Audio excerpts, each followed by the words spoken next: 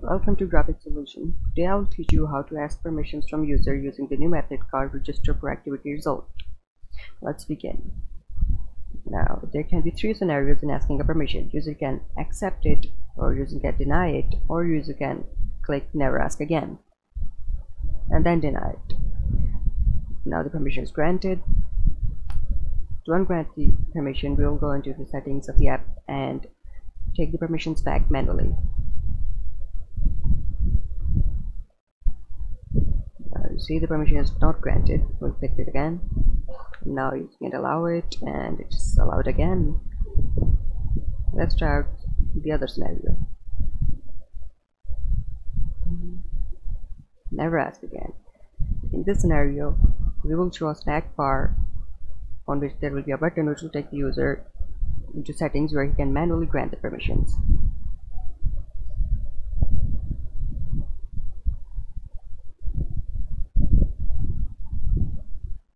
So let's begin. The first step is to declare that we're going to use this permission in manifest file.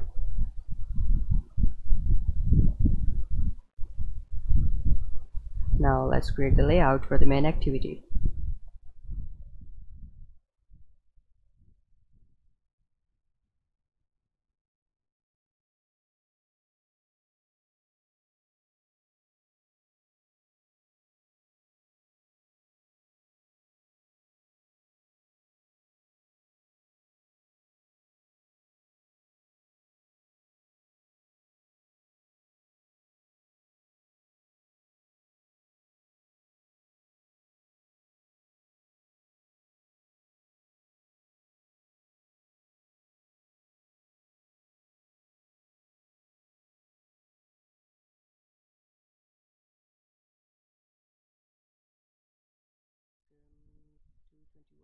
I think no, 218,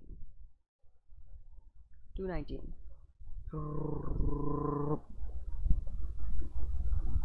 Okay, now that the layout is complete, I use this new method of view binding in order to access the views in my layout.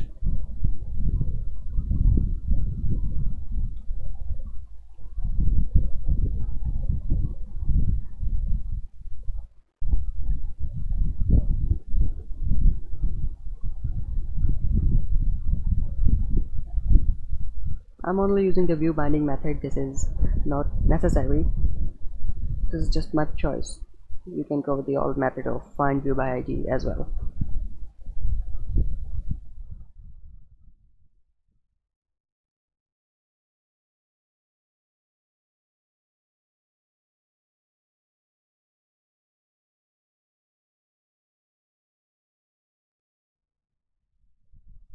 In start of the activity, we will declare a variable in which we will register the activity of activity result contracts.request permission, and it is a lambda function that will return a boolean indicating whether the permission has been granted or denied.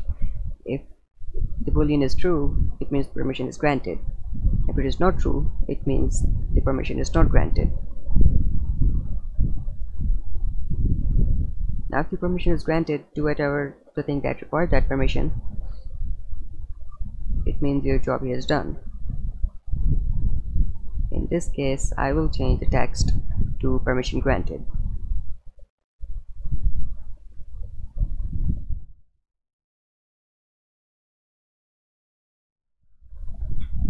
Else, if the permission is not granted, now there are two scenarios that can occur. One, the user selected never to ask the permission again. Second, if the user did not select never to ask permission again, simply denied the permission just once. So we will use this function called registerForActivityResult Rationale. It will tell us whether the permission has been permanently denied or just denied once. If it returns true, it means that the permission is denied only once. If it returns false, then it means the user clicked never again button, which means he permanently asked not to ask for this permission again.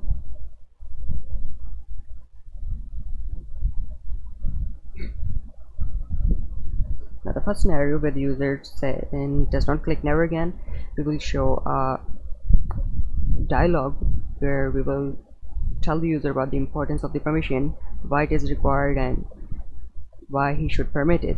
What is the functionality that actually requires that permission? Kind of convince the user to give the permission. We'll show that dialog, and in that dialog he can again just dismiss the dialog or click ask the permission.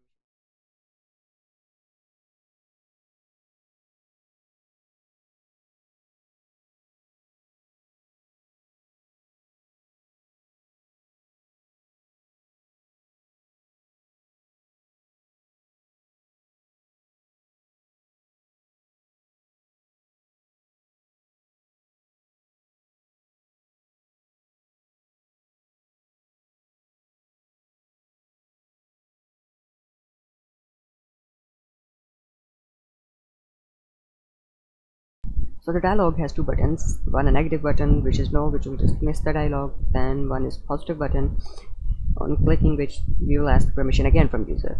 So let's just create a function, request storage permission, in which we will ask the permission from user. We will use the variable that we created in first place, request permission, we'll launch it, and in the input we will give the permission that we want to ask from user. Now we'll call this function in the ask permission again button. When it's pressed, ask the permission again.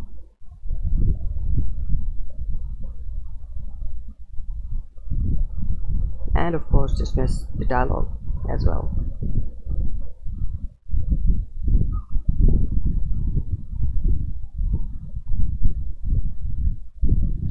Now let's get to the case where the user clicked never ask the permission again.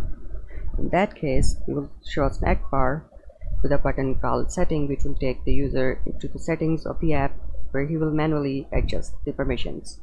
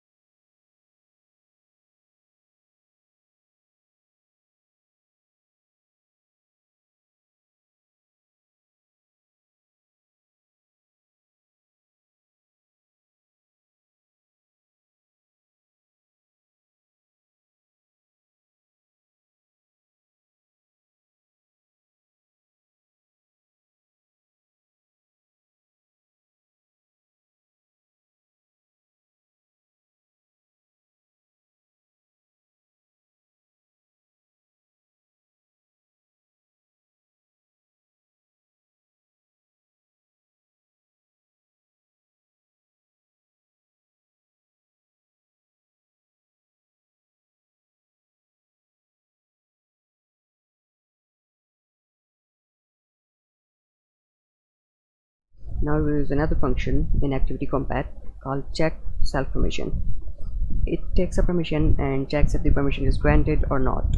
If it is granted, it returns package manager.permission granted. So if activity_compat.check self permission context name of the permission is equal to package manager permission granted, it means that the permission is already granted and we do not have to ask for the permission again. So if the permission is granted, do whatever you want to do, else ask for the permission again.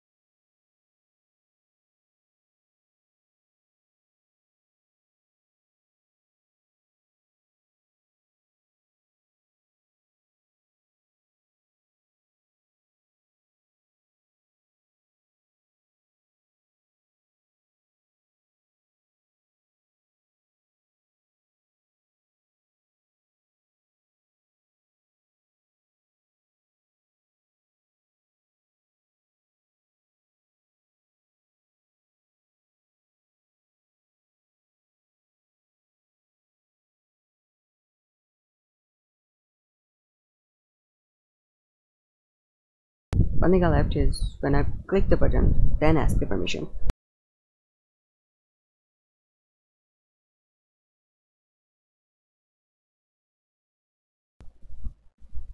And one more thing that I missed is to show the snack bar.